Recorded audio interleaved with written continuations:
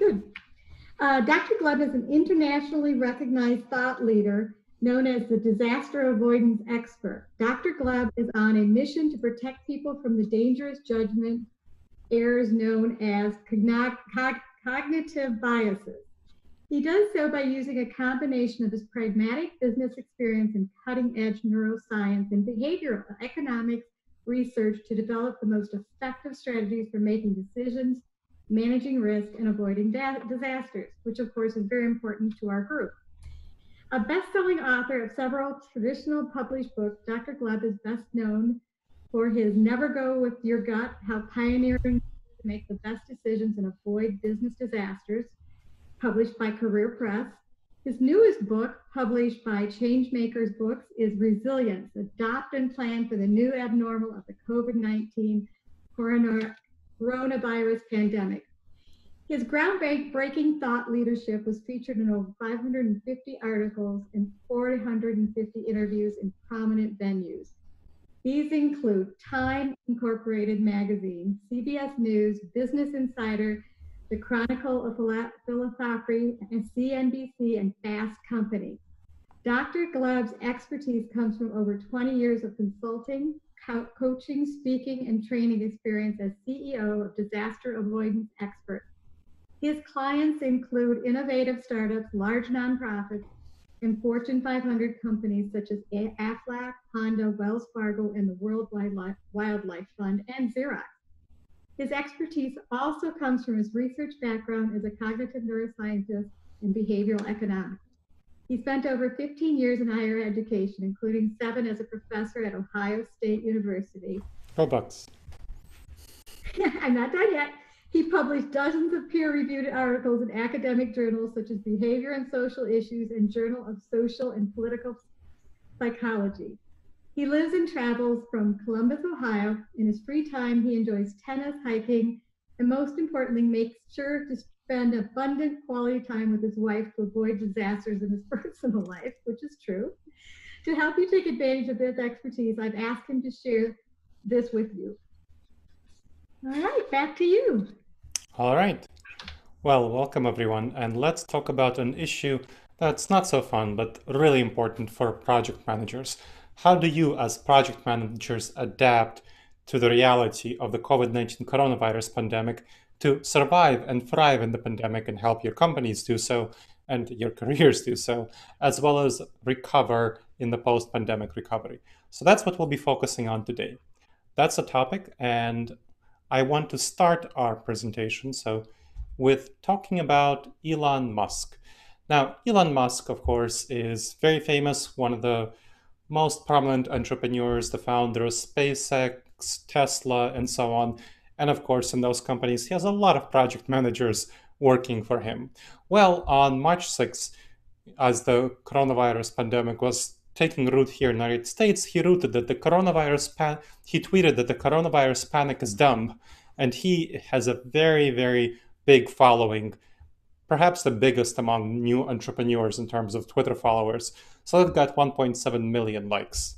Then, just a couple of weeks later, after the declaration of the national emergency here on the coronavirus pandemic here in the US, he tweeted on March 19th, so 3 days after that based on current trends, probably close to 0 new cases in the US by the end of April. Well, guess what? We're over 3 million, nearly 4 million cases, and we have over 140,000 people dead. So he's very wrong. So we have new entrepreneurs who are wrong, but he's not the only one. We look at old money, who's the comparison, the Ford, the General Motors to Tesla and SpaceX, Goldman Sachs, financial analysts, really old money. They have a lot of people listening to them, like the leaders of Ford and the General Motors and a lot of older companies. And Goldman Sachs said it estimated one of the things it does that's very prominent, very well known, is estimates US GDP growth per quarter. So February 24th, they made an estimate of the second quarter growth of US GDP, and it was 2.7%. So that's their estimate. Now, in just a couple of weeks later, on March 15th, they changed their estimate from 2.7% growth to 5% decline. That's a 7.7% difference. It's a huge difference. Major, major difference. Clearly, they screwed up the first time, their first estimates, and they underestimated the impact of the pandemic. But look what happened later. Just 5 days later, they made another estimate, another revision of their estimate to a 24% decline. So clearly, 5 days, from 5% to 24%, something went very wrong. And now we know that the recent numbers came out on the US GDP for the second quarter, it was actually a 34% decline. So they were off on their worst estimates. So we know that a lot of people, whether new entrepreneurs and people listening to them, like Elon Musk, or old money, who Goldman Sachs, people who listen to them, General Motors, and so on, those companies, they were wrong and they were unprepared. They were really unprepared for the pandemic. They underestimated the threat and they turned to their emergency business continuity plans. Now, as a disaster avoidance expert, I make a lot of these business continuity plans. And I can tell you, they're not a good fit for the pandemic. That's not what they're for. That they're a good fit for emergencies when you're dealing with an emergency, a short-term, brief interruption, like let's say a blizzard. Michigan has a lot of blizzards, or when Houston got flooded, it's major flooding. It's a 1 to 2 week interruption. But this is not that. COVID-19 is not an emergency. It's like Houston got flooded and stayed flooded. It's a major disruptor. It's slow-moving, high-impact, and a long-term disruptor. It's a marathon, not a sprint. And the typical business continuity plans are made for a sprint. They're not made for a marathon. So people relying on them ran into serious problems. Vaccines aren't going to be the only way we get out of COVID-19. We know we have a couple of treatments available that decrease somewhat the death rate. Remdesivir, some new treatments that decrease the death rate, but they only decrease the death rate by a few percentage points, 10%, 20%. It's not that much of a decrease. So from 0.5% maybe to 0.45%, something like that. Not that much of a decrease. Vaccine is the only effective solution. In human trials for vaccine, we need to test the safety of the vaccine and the effectiveness. If we throw all the money at it, which we are, and cut all the red tape, which we are, they will take at least a year, as opposed to the usual 4 to 5 years when we don't throw all the money at it and cut the red tape. Now, important to note that most vaccines don't make it through human trials.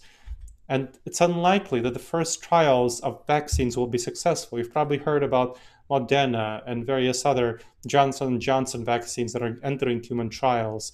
Well, those trials are unfortunately, based on historical precedent, unlikely to be successful, especially with something rushed into production. We know, for example, that a new strain of COVID-19 has developed recently that seems to be much more infectious than the first strain. And the vaccines were created to deal with the original strain. That's what they're for. We don't know whether they'll be effective for the new strain or not. So that's a serious problem. And that is one of the problems that comes when you rush a vaccine into production. Then, after a vaccine is ready, the government needs to create the production, distribution, and vaccination of people. So that is another serious problem because the government has not shown a high level of competency, the federal level especially, some of the state levels, local levels, but the production, distribution, vaccination, that would really need to be federal-led. And the federal government with the personal protective equipment, with lack of testing, lack of ventilators, has not shown great competence, unfortunately, in leadership in terms of a national vaccine, in terms of a national approach, federal level approach to addressing COVID-19. And I'm not very confident that it will show the same ability to deal with vaccine either. So, talk about possible timelines for how we get out of COVID-19. Optimistic, moderate, and pessimistic. Optimistic assumes that we get really lucky. It's approved for mass production by summer of 2021. That means one of the first waves is successful, whether the Moderna, the Johnson & Johnson, or one of the other ones, the University of Cambridge vaccine. Then production, distribution, vaccination, we're assuming a superb level of government competence. Really very, very much a war-like effort, real war mentality driving to the same thing that we did in World War II. Very thorough mobilization. It will only take 6 months to produce, distribute, and vaccinate people. And remember, vaccination is going to be difficult because we have surveys indicating that only about 50% of the population is ready to take a vaccine. So there needs to be education about vaccination as part of the vaccination to get people vaccinated, because we need something like 80% of the population to be immune to COVID-19 in order to have herd immunity. And we'll have most people vaccinated by early 2022. That's the really optimistic scenario. Now, that assumes we have a vaccine that's nearly 100% effective and long lasting. Right now, we see initial studies showing that our immunity to COVID-19 fades pretty quickly within as short as 2 months if somebody didn't have strong symptoms for COVID-19. So in the research currently indicates this scenario is very unlikely. So it's very optimistic. I'd say the probability is 25% for this one. Moderate scenario. So let's talk about the moderate scenario. What can realistically happen? This is the realistic scenario. It's going to be approved for mass production sometime between 2022, maybe late 2021 to something like late 2025. So a 4-year period with a midpoint of 2023. Then production, distribution, vaccination at a moderate level of government competence, somewhat higher than we've seen the federal government first responding to COVID-19, will take about a year. And then most people will be vaccinated by 2024 with an effective vaccine that really creates long-term immunity. That's a 50% chance scenario.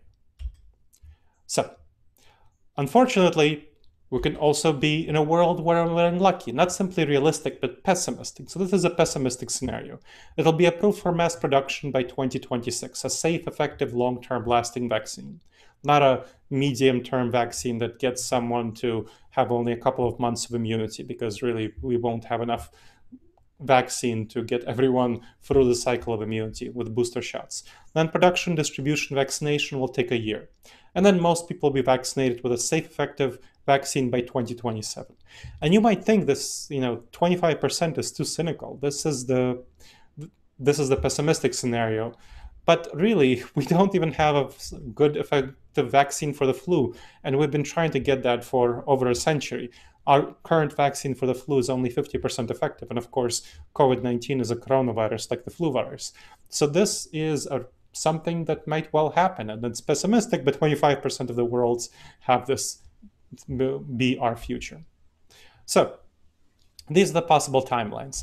Now, within this context, I have to say this is not easy to hear. I'm sure this is not easy to hear for you. This is not easy for me to share. When I was researching this topic, I really struggled with this information. It was really hard for me to accept, and it's really hard for my clients to accept this painful information. It's not easy for them to hear. It's not easy for them to deal with, I have to say. But the way I get them across the hump, and me internally, the way I got myself across the hump, was just saying and realizing that the sooner we accept this painful, uncomfortable information, the sooner we can deal with it effectively. So what are we facing? Our future until widespread vaccination will be what we're seeing right now. We see loosened restrictions in a number of states, and that's what happened, and then increase in cases.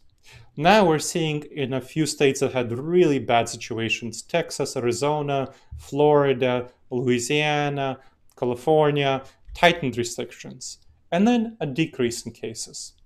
So that's what we're going to see in the next few years until we have a safe, effective vaccine available. Waves, repeating waves of loose restrictions increase, tighter restrictions decrease. And so we'll have to deal with various levels of social distancing and repeating shutdowns, restrictions, until a vaccine is widely available. So this is not a short-term emergency. We have to realize that. It's a major disruption. And this is something that in the most optimistic scenario will still be around until 2022. And that's the most optimistic scenario. The world will change forever, even in the most optimistic scenario. Waves of restrictions, they'll change how we behave. We'll change our habits, values, norms, desires. We'll never go back to January 2020, that idyllic age. Your role as a trusted advisor. So as a trusted advisor, your role is to empower the top level leadership to realize the extent of this major disruption. Most leaders tend to be way too optimistic. It's in their nature, it's in their personality. And it's understandable that they are optimistic. They hold a vision of the bright future. You need to help, as a project manager, help hold their feet to the ground and help them realize that, hey, the situation is really much worse than it feels internally. We need to help them prepare for the uncomfortable reality. And so by doing that, you'll help them achieve their leadership goals by getting their buy-in and getting their acceptance, and then having them take the wise steps that will lead to the outcomes they desire.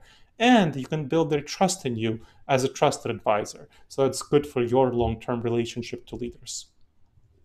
So I want to stress and highlight that you shouldn't plan for the optimistic scenario. There are too many companies. They act as though the problem will blow over soon. Maybe, by the end of the summer, by the end of the year, that it'll blow over. Treating it as a day-to-day issue in their strategic planning, not really thinking about the long-term impact for them of COVID-19. But hope is not a strategy, which is a great phrase attributed to Vince Lombardi. You want to prepare for the moderate, or ideally the pessimistic scenario for the future.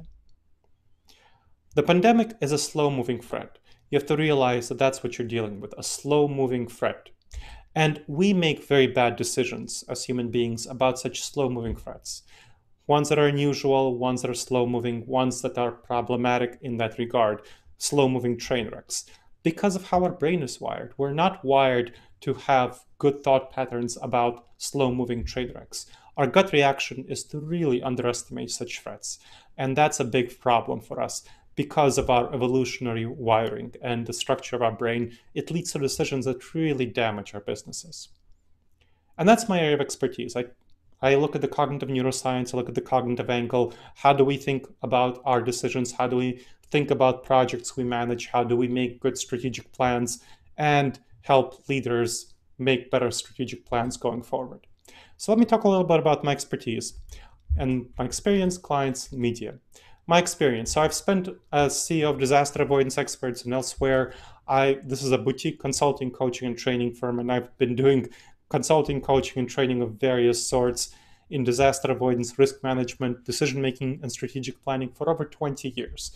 I've also spent 15 years in academia researching these very topics, including 7 years as a professor in Ohio State University, and I published in a variety of peer-reviewed journals such as Behavior and Social Issues, Journal of Social and Political Psychology, and so on.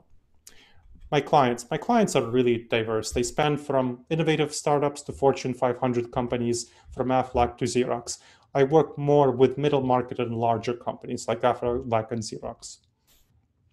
Media. I've been on prominent media of all sorts. Inc., Fast Company, Scientific American, CBS News, Time, CNBC, NPR, Newsweek, you name it. And I published 4 best-selling books, ones that I'm known for. My most prominent book, the one sold the best, I'm best known for, Never Go With Your Gut, How Pioneering Leaders Make the Best Decisions and Avoid Business Disasters, about decision-making and strategic planning. That is published by Career Press. The Blind Spots Between Us, How to Overcome Unconscious Cognitive Bias and Build Better Relationships. Talks about communication, unconscious bias, how to address these issues, teamwork. That's what that's about, stakeholder engagement. The Truth Seeker's Handbook, a science-based guide, how to figure out the truth, even uncomfortable truth about COVID-19, and how to help others realize it. And finally, my newest book, which has already become a bestseller, published with Changemakers Books, Resilience, Adapt and Plan for the New Abnormal of the COVID-19 Coronavirus Pandemic. That's about how to strategically manage projects, do strategic planning, make decisions in the context of COVID-19. So that's a little bit about me. Let's talk a little bit about our decision making and why bad advice is common, such as from Goldman Sachs, from Elon Musk, and so on. We face a lot of dangerous judgment errors in our thinking. And these dangerous judgment errors are known as cognitive biases. They come from a combination of our evolutionary background and how our brains are wired. So that's where cognitive biases come from. The primary thing that we need to think about in terms of COVID-19 is how we respond to threats, how we respond to external threats. The fight or flight response is our primary response to threats. That's our gut reaction. That's what we feel is right. It was great for the hunter-gatherers. That's what our brain is wired for. Our brain is wired for that savanna environment. When we lived in small tribes of 15 people to 150 people or hunter-gathering. So the fight or flight response, had to jump at 100 shadows to get away from that one saber-toothed tiger, because the risks that we faced were immediate, intense. The saber-toothed tigers, right? That's what we faced back then. But that's not the risks we face right now. It's dangerous in today's world to respond with our gut reactions, how we feel intuitively to the kind of threats we face, which are much more ambiguous, long-term, uncertain. It can come as a notification on your smartphone about an article someone forwarded you about a disease that rose up in the middle of China. So that is, Wuhan, China, right? Who knows what that is? Well, I know it's a city of 11 million people. It's over 24 billion in revenue per year and has something like 500 international flights a day. So, assuming around 200 people per flight, that's 10,000 people a day traveling internationally. Of course, it's going to get out. Of course, it's going to go broadly. In fact, Northern Italy was the first place that COVID-19 hit outside of Asia because it specifically has a lot of ties to Wuhan in its cloth making industry. So that, of course, it has a strong tie, and that is something that's going to get out of Wuhan. And people who researched this topic knew about it. I was already warning about this in op-eds way back early in the pandemic, but unfortunately, people don't pay attention to this. They don't feel that this thing can happen to them because of a number of cognitive biases that we deal with, that we have to address: the normalcy bias, planning fallacy, and hyperbolic discounting. Now, normalcy bias. We tend to assume that everything will keep going normally. And that's because in the savanna environment, that was a safe assumption. The main change in the future was a change of the seasons, winter, spring, summer, fall. That's how things would go. So it was bad to think that we would have significant change in the future. But that's not what our life is like right now. Think about yourself 5 years from now. You probably think about yourself 5 years from now as a wiser, slightly older version of yourself. And that's what it feels like. That's who you'll be. Well, think about yourself 5 years back. You'll probably realize that there are very many changes in you from the person you are right now. You've changed in a number of ways in the last 5 years. Saying that people don't change is a very fallacious mode of thinking. We change. We really change a lot over time. And that doesn't feel intuitive to us because when you're thinking about ourselves from 5 years from now, you should need to realize that you'll probably change as much, or if not more, than you changed in the last 5 years from the person you were 5 years ago. But it doesn't feel like that. So this is called the normalcy bias, where we forecast the short-term future in next to several years based on the short-term past. That's how it feels.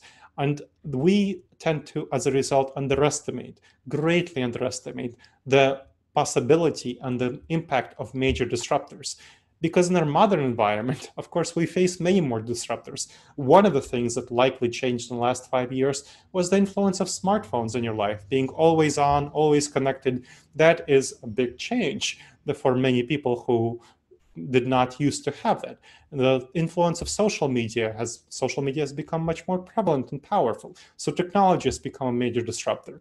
And if you think, 2008, 2009 fiscal crisis, major global disruptor, and now COVID-19, it's just as major, it's more of a disruptor than the 2008, 2009 fiscal crisis, because we have a fiscal crisis combined with a major health emergency, and the health emergency is ongoing, creating more fiscal problems that people are not nearly paying enough attention to. I mean, this is so serious, and we really don't understand the kind of impact that COVID-19 will have, because again, people are, even if they're planning for the most optimistic scenario of end of 2021, and that is a very bad idea. Hope is not a strategy. So that is not something we should be doing, and people don't realize that.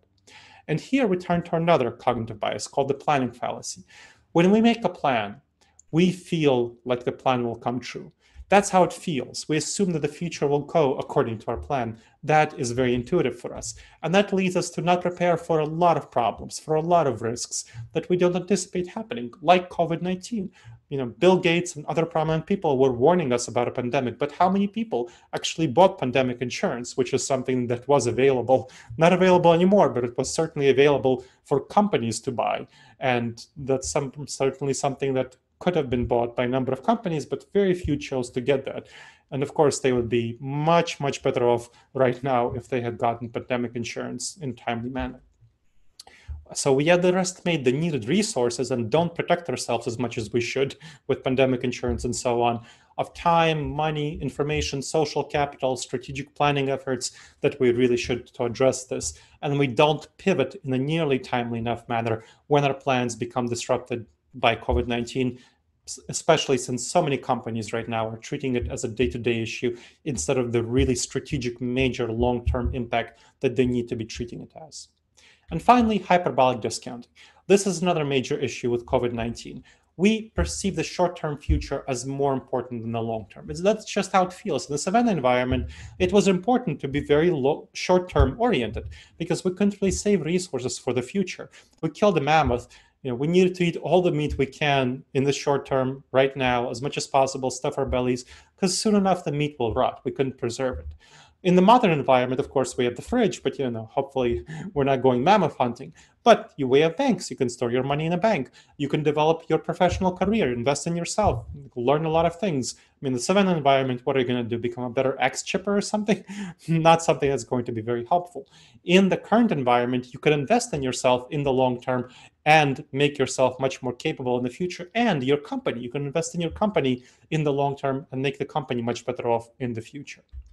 So we tend to prioritize the short term at the expense of the long term, not think about the long term impacts of major disruptors like COVID-19, and not plan enough and address enough resources to deal with the long term. So those are the three cognitive biases that are the biggest problems when dealing with COVID-19. In order to overcome these dangerous judgment errors, you need to go against your intuitions, not go with what you feel, not go with what's comfortable, not go with what feels right, because that's the definition of going with your gut, going with what feels right. Our gut will lie to us very often in situations that are not like the Savannah environment, major long-term disruptors like COVID-19 and so many other cases. Planning that have to do with normalcy bias, planning fallacy, hyperbolic discounting. Our intuitions were great for helping humans survive early onward, but not in today's world. So think about, for example, donuts, right? It's delicious. It feels nice to have a donut. But when you have a box of dozen donuts that somebody left in the break room, it's very tempting to have more than one donut. And you really should not be having more than one donut. They are very rich in calories, fat, other things that we should be not eating. But once you start eating those donuts, it's very, very, very hard to stop. Or let's say there's a half gallon of ice cream, right? So ice cream comes in half gallon packs, and it says that a serving is half a cup. You show me the person who can have half a cup of ice cream. I don't know this. I have not met a person yet who can have a cup of ice cream when they have a half gallon packs in front of them. So that's not something that we can easily do.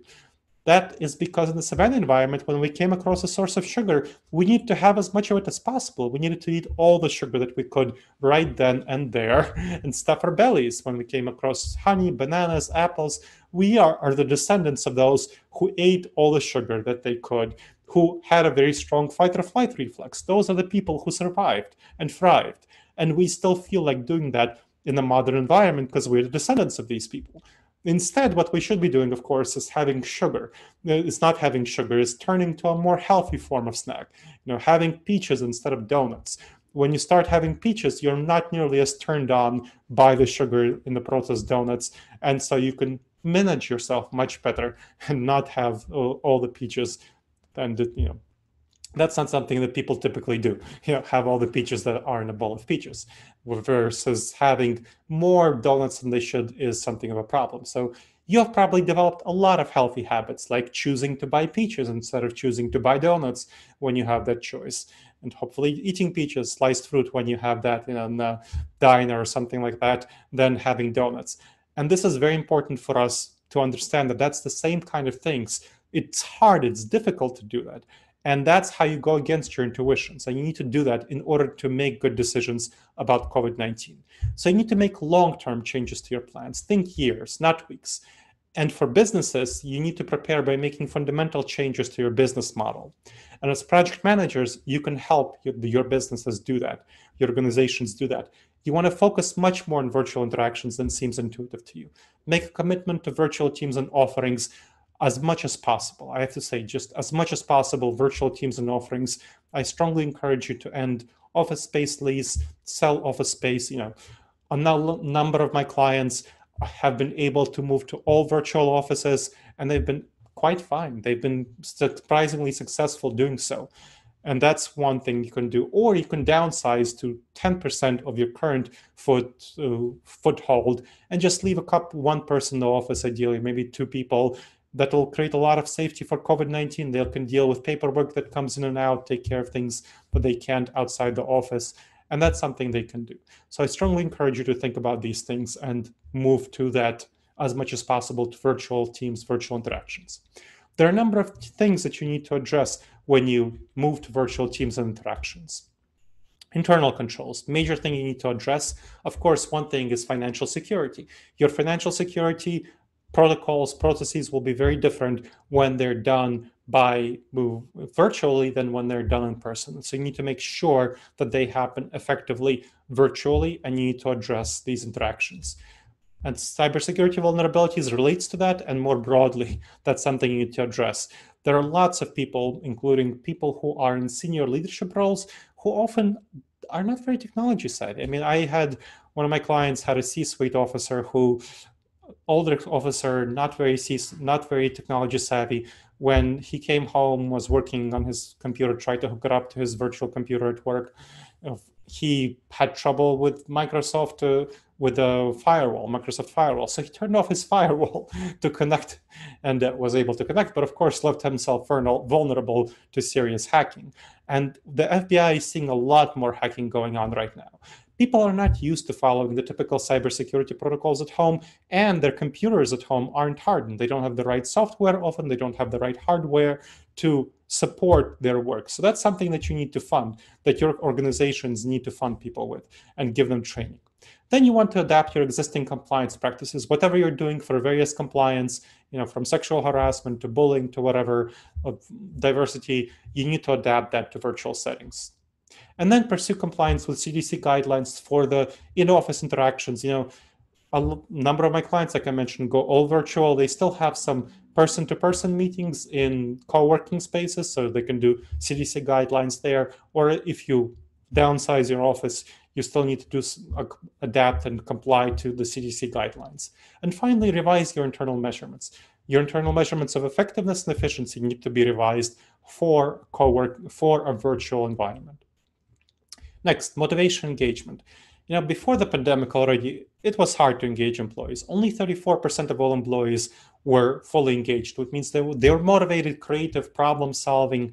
They were really inspired to help the company, sacrifice for it. Most people, about 60%, were passive. They just came in, punched the clock, they did the bare minimum they need to do.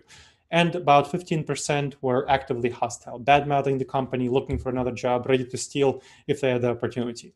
Working from home creates more disengagement because you don't have the motivation that you get from being around other employees, that tribal sensibility. And there's also the stress of adjusting to all sorts of household issues with the pandemic. I mean, many schools are not going to reopen. Many summer camps aren't taking place right now, so people have children at home. Many schools will not reopen, and their children will still be at home. And of course, some universities are closed, so teenagers will be at home who should have been in universities. Not making a judgment on whether schools should or shouldn't reopen, but that's something that is going to be a major issue for people, and many other issues that people have to do. So you need to provide support and guidance to your employees on these issues. That's support and guidance. Next is effective communication. People aren't used to communicating effectively virtually when they are immediately and quickly switching from an in-person communication setting to virtual communication. They have to quickly adapt to a lot of I hope it's not all email at your workplace, but they have to adapt to Slack, Trello, Microsoft Teams, Mondays, whatever, Asana, other collaboration software, which is mainly text-based. And you lose a lot when you move to text-based communication. Written communication causes a lot of misunderstandings. When I say something like, I think Mary should take that project, versus I think Mary should take that project, those two sentences mean very different things because of the emotional cues with the tonality. But when I write them down, they mean the same thing, and they cause a lot of misunderstandings and problems. So here it's essential to train employees in these issues of virtual communication in Teams. So that's something that you need to train them in. Next is problem solving. So problem solving is something that people don't think about as relevant to virtual transition, but it's very important because in face-to-face interactions, it's easy, much easier to notice problems. You can see when someone's anxious, you can see when someone's upset, when someone's frustrated, when someone's confused, surprised, and you can address that in the moment. You can have a conversation around the water cooler in somebody's office, have a person-to-person interaction. So you can resolve these problems. But in a virtual team, it's much harder to do. These problems go unnoticed, and it's critically really important to offer training in this area, especially because it's harder to resolve these problems with communication issues going on, like I mentioned. Next, cultivating trust. So cultivating trust is natural in office settings. You come, you talk in the water cooler in the break room about your kids, about what's going on for your vacation plans, about the local football team, Go Bucks here in Columbus, Ohio. It's easy to build those relationships, but it's much harder to build those relationships and cultivate trust in virtual settings. That's something deliberately you have to do. You have to create venues for doing so, and we can talk in the Q&A about how to do so. And finally, accountability. Now, accountability is really important, and in office environments, it's natural to hold people accountable. As a supervisor, you can walk around and check in with people. As a project manager, you can check in with people who you're managing as part of the project about what's going on, what's your step, what are you doing. But it's much harder to do so in virtual settings. You can't, even for peer-to-peer accountability, you can't, if you have a peer who, as a project manager, you require something from a peer, you pop into their office and say, hey, Bob, where's that report you're going to send me about the project? Well, guess what? It's much harder for Bob to ignore you when you're in his office door than when you're sending a message on Slack. So you need to create new structures to ensure accountability, both up the chain of command and peer-to-peer accountability. We could talk in the Q&A about how to do so. Okay, that's the 6 areas of the internal business model. The external business model also has 6 areas that you need to change. Service delivery. So you need to change the way you deliver your services. This is really important, something that people don't think about nearly enough. So as you transition to virtual services, think about how to deliver your services virtually, or at least socially distanced. Some will find it easier than others. Others need to be much more creative. So for me, I had book tour lined up. I had a lot of speaking engagements, in-person consulting engagements that completely got canceled with COVID-19. So for me, I have to change my whole business model for my company, Disaster Avoidance Experts Consulting, Coaching, and Training, to be all virtual in the context of COVID-19. Pretty much all virtual. So there's still some in-person things I can do in my local area, but pretty much all virtual. And this is a big, big problem, of course, for me to transition to all virtual. But I'm working on it. This is an example of this webinar, and my team is working on doing so. And we're starting to see business starting to tick back up as we are offering effective virtual services. I have to say, some people are not going to be in a good position to do so. So you want to think about, in some businesses, getting out of that business. I helped a COO of a chain of Midwestern diners leave her position because diners are going to be in a terrible position right now. You see a lot of places that have opened up where then diners rush to reopen for indoor seating, then they close their indoor seating. And some are, bars, the same thing, right? Completely closed bars or close the indoor seating. Restaurants and bars have a notoriously low profit margin. They're not going to be doing well in the pandemic. This is a really bad area to be in. So if you can leave that area, I helped her transition to working in a senior executive position in a grocery store chain. So that is a much better position. Grocery stores will be doing well, and there's a lot of room for potential for growth for her there. So that's the way you want to be thinking about what's going to be doing well in the pandemic. Relationships. You need to learn and teach others how to cultivate relationships with external stakeholders effectively, both establishing new ones and existing ones. So all sorts of external stakeholders, whether clients, service providers, political leaders, which are increasingly important, of course, in the pandemic with the amount of money flowing out of Washington and some state capitals, your prospects, your investors, suppliers, and so on. Invest in professional development. There's professional development on virtual relationship cultivation. I strongly encourage you to do so. Managing disruptions. You want to understand that as a result of your external stakeholders not being nearly as savvy as you. You're checking out this webinar, so you're going to be much more savvy about the reality of the situation. But your external stakeholders will not. So they won't plan for the long-term impact of the pandemic. And so you need to make plans to protect yourself from their failures, to ensure that they don't rebound on you. Then shifting norms. Talked about how our norms will shift, in a society, in our society, over this period of several years while we're dealing with the pandemic.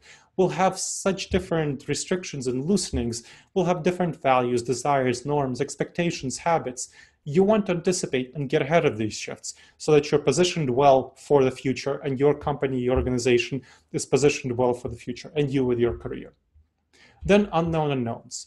The pandemic was a kind of unknown unknown. Many people thought of it as, unknown unknown, came out of nowhere, but a lot of people were warning about it, like Bill Gates and other prominent people. So it was a predictable disaster if you knew how to listen and scan the environment for other sorts of disasters, other sorts of problems that are coming up. So you want to scan your environment for major potential disasters, what's going on, and how can it combine with the pandemic to be much more serious. There are a number of things that are combining. Let's say there are fires in California. That's going to be an issue. In Michigan, there are some fires, and that's going to be an issue for evacuation, because in shelters, it's going to be hard to socially distance people and provide them with all the things that they need. So that's an example of how the pandemic can combine with other things to be a serious problem.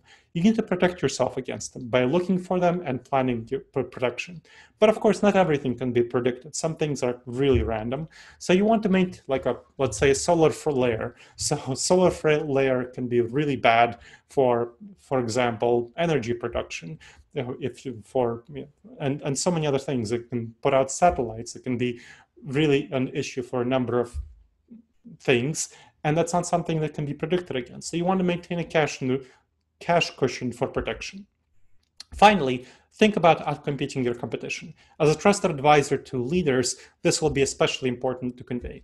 The steps I shared, if you follow them, your company follows them, they'll give you a major competitive advantage. Many will fail to adapt to the pandemic. They'll stumble. This is an opportunity for you to get ahead of them. So think about how you can seize market share, how your company can seize market share, and talk to the leaders about how you can do so and how you can hire away good employees. And finally, I want to talk about how to plan for the long-term impact of the pandemic and the post-pandemic recovery. There are 6 areas. Think about possible futures first. So possible futures. There are a variety of futures possible. It depends on your sector, depends on your industry, what you're doing, what you're thinking about the future. But you want to plan for these futures and invest your resources accordingly. As a baseline, you can think about the optimistic, the moderate, and the pessimistic scenarios that I outlined with getting out of the pandemic.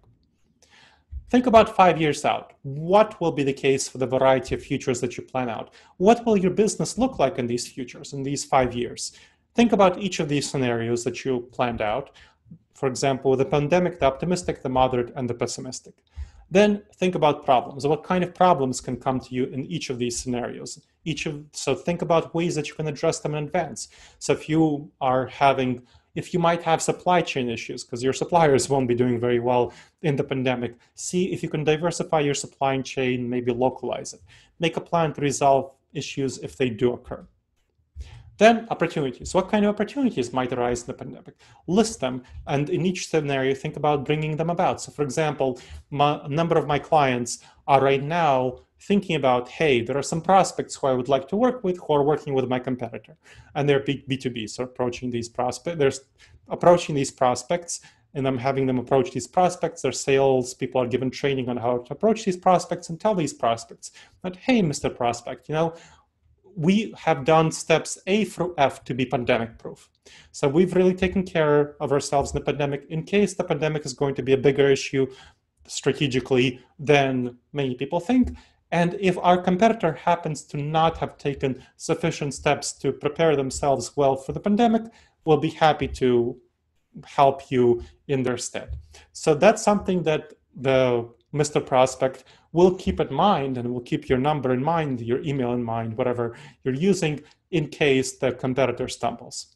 Or make a plan to seize them if they occur. So that will help you bring them about. Then others may come about. You want to make a plan to seize them if they occur. Your resources. Think about the resources available. for each of these scenarios.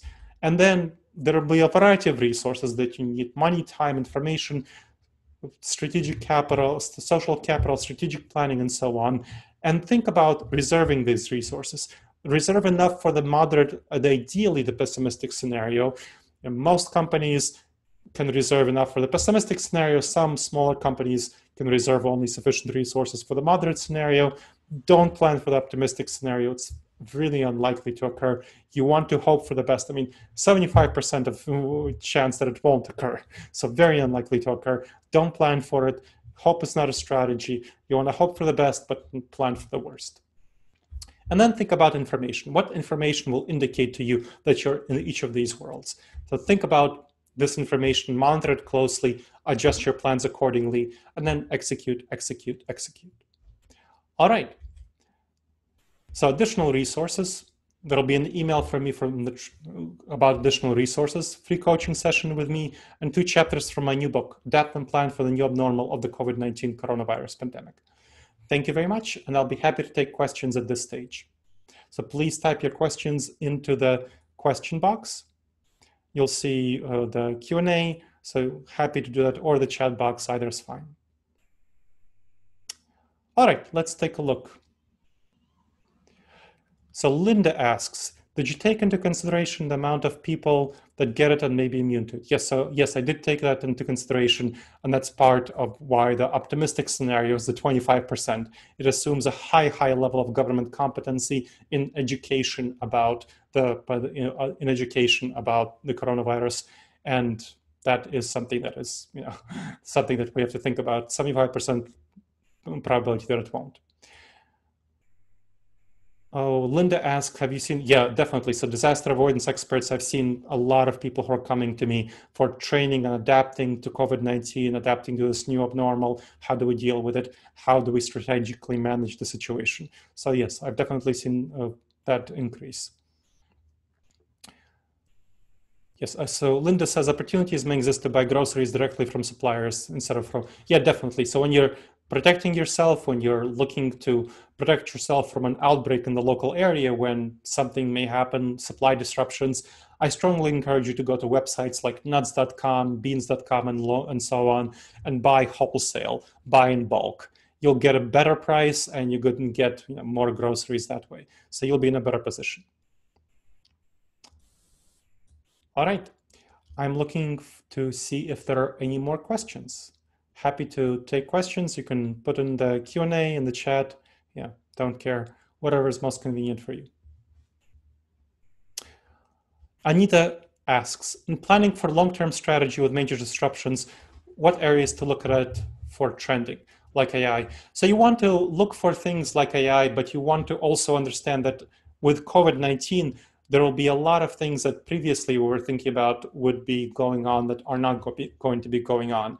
So for example, energy use, oil prices are going to be quite a bit lower. Energy, there's going to be quite a bit less demand for energy. So that's going to be an example.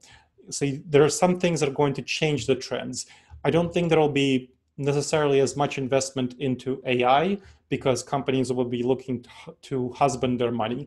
And of course, some companies will be investing into AI, but in some ways, AI might be, even though some companies might not be investing into AI for further research and development, some areas AI may take off that's already existing. So for example, automated service in restaurants. That has been already going on in a number of areas where you can order yourself without having a waiter come to the table, and where already food can be delivered to you automatically.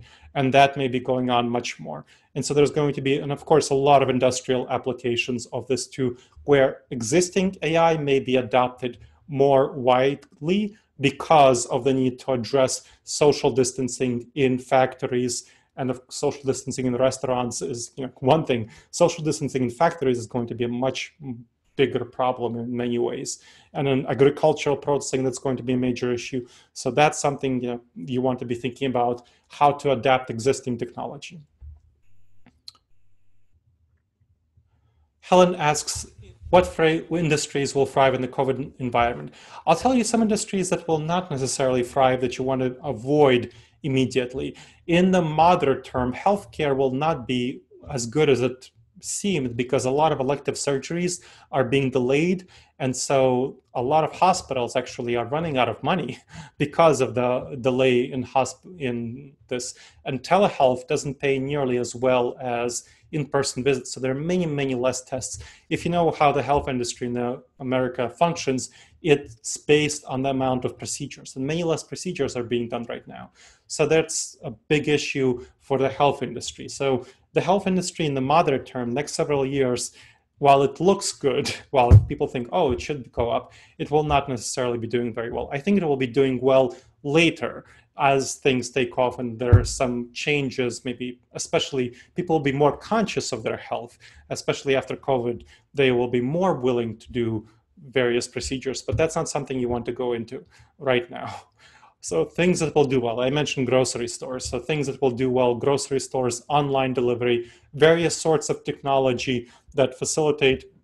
So technology will be doing well. Amazon and so on will be doing well. Google, streaming services, things that facilitate people staying at home. Home improvement will be doing well. Lowe's, Home Depot, all of that will be doing well. Finance industry will be doing mostly well. So people will still need to manage their finances, of course.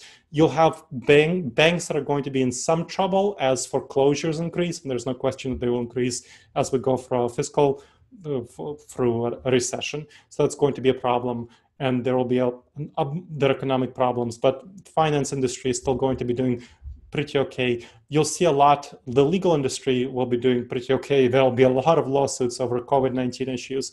So that's something that you can bet will be doing pretty fine. So those are areas that are going to be doing pretty well. And real estate is not an area that will do that well.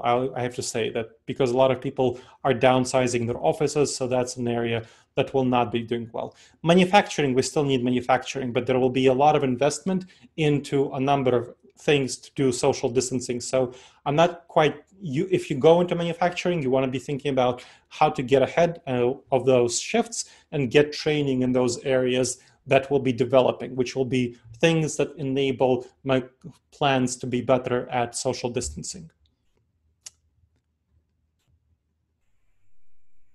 So Jerry says, you're currently completing many aspects of work virtually, but this is really beneficial for the need for long-term planning, not only for managing projects, clients, but also office planning. Yes, absolutely. So you want to think about your internal team, your internal organization, not simply projects, but how to collaborate together effectively. And I'm glad that that's helpful. All right, let's see.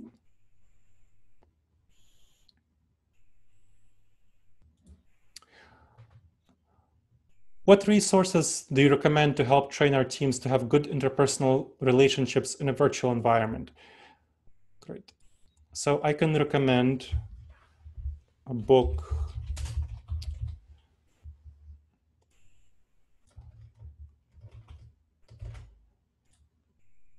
So you'll see in the chat, the person who asked about virtual teams, there's a book called Holding Face-to-Face. It's a book called Virtual Teams, Holding the Center When You Can't Meet Face-to-Face. And another one,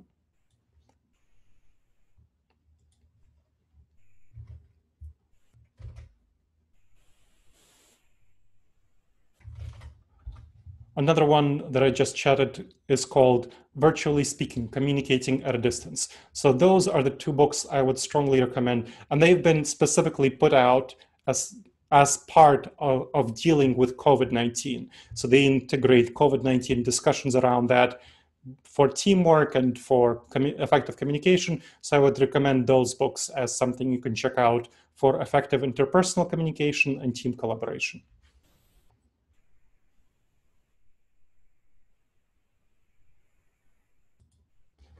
Okay. All right, any more questions? You can type in the chat and the Q&A. I'm comfortable with either.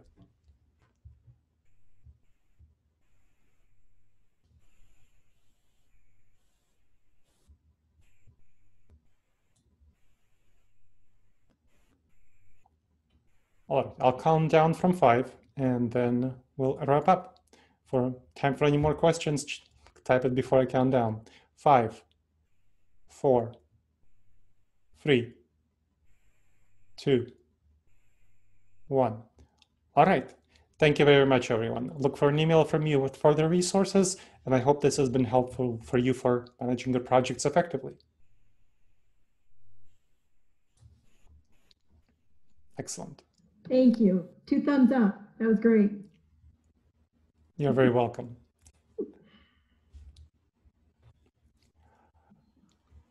Okay, Linda, shall we wrap up? Anything you want to do for housekeeping for wrapping up? Nope, we're all good. So All right. we can go. All right. Thank you. Thank you, everyone. Have a great day.